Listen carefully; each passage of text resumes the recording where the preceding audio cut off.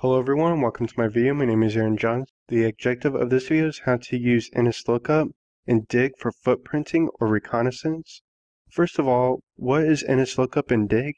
Nslookup and Dig are network utilities built in command prompt or Linux terminal shell.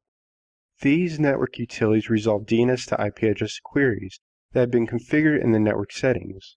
From a security point of view, DNS can be exploited to where you can find organizations, public and private servers, services, and IP addresses. Some DNS servers will give information regarding to domains mail servers and DNS servers without authorization.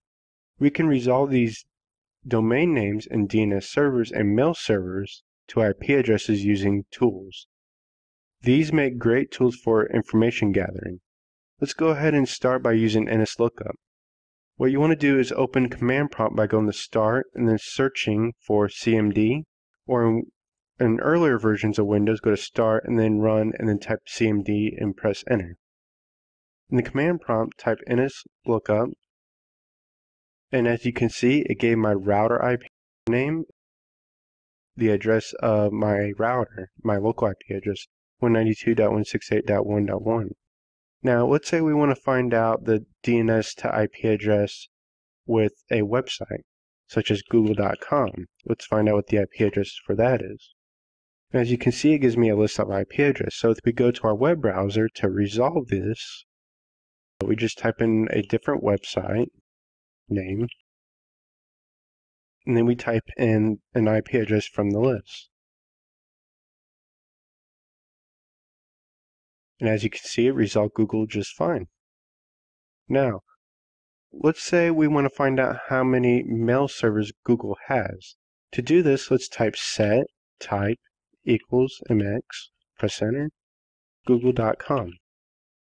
And as you can see, there's 5 mail servers, and it also listed the name servers, which I was going to show you next.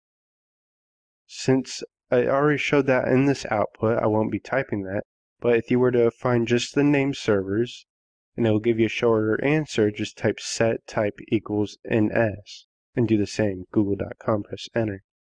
Alright, so let's go ahead and exit out of Nslookup, and go to our Linux side for Dig. I already have Backtrack booted up with the terminal running. So to get started, Dig does just about the same thing as Nslookup, but it runs off Linux, so why should we use it? Dig can show us an entire DNS response message, which can be extremely useful when trying to figure out DNS issues. So, to get started, let's type dig tech h for help and a list of options, and it will give us a list of options that we can use through Dig. Now, let's go ahead and do the same thing we did with Google by finding the mail servers, dig tech t mx google.com. And as you can see here, Dig can give us a lot of information on those servers, on that server. So it actually gives us more of an answer than what Nslookup did. So if you want a shorter answer, you just type dig plus short, and that will give us a shorter answer for what we're looking for.